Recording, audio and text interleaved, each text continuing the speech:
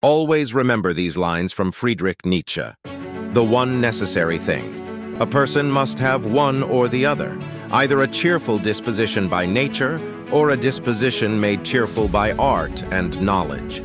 One sticks to an opinion because he prides himself on having come to it on his own, and another because he has taken great pains to learn it and is proud to have grasped it. And so both do so out of vanity. Glance into the world just as though time were gone, and everything crooked will become straight to you. Whoever thought that he had understood something of me had merely construed something out of me after his own image.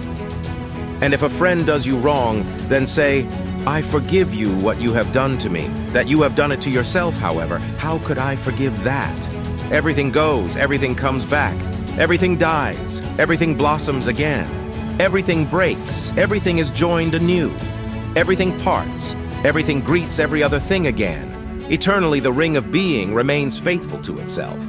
The center is everywhere. Bent is the path of eternity.